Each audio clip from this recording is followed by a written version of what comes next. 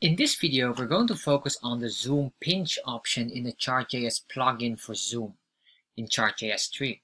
So what is very important here is basically with the pinch option, you can create a mobile zoom in functionality by understanding the gesture of pinch.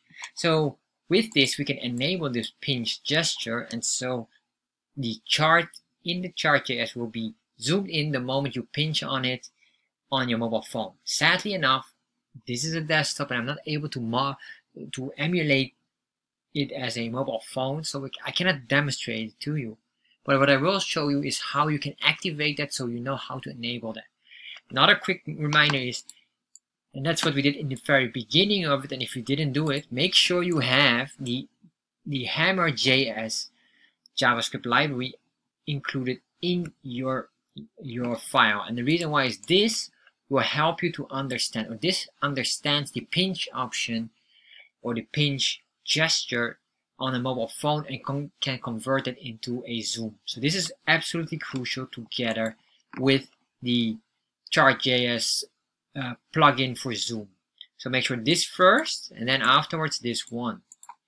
Alright, so this is the most important one. So let's start and explore this. So what we're going to do here is basically, we go first to our documentation here. And in the documentation, we have the options. You see here the pinch. This is the option of the pinch behavior. Alright, so if I click on this, you can see there's basically just only one item here. By default, it is set on phones. And we need to enable this one. So we're going to enable that. To do this, I'm going to comment out the drag functionality.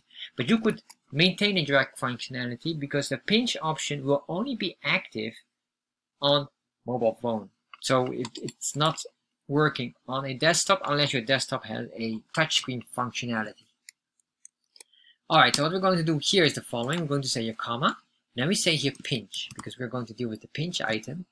And then within here, we can put in here enable. And then we say equals true. We will set this on true. Once we save that, we refresh it here, and then it should work. But of course, we don't have any pinch option functionality here, so I cannot show you that.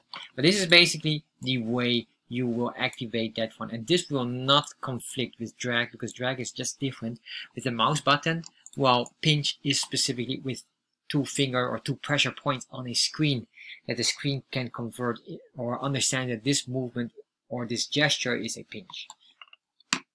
Thank you for watching this video, and I hope you enjoy it. And if you enjoy this video, you probably will enjoy this one as well. And if you're interested in Chart.js, check out in the description box the link directing to my Chart.js course, where you can learn everything about Chart.js. And finally, of course, make sure you subscribe to my channel.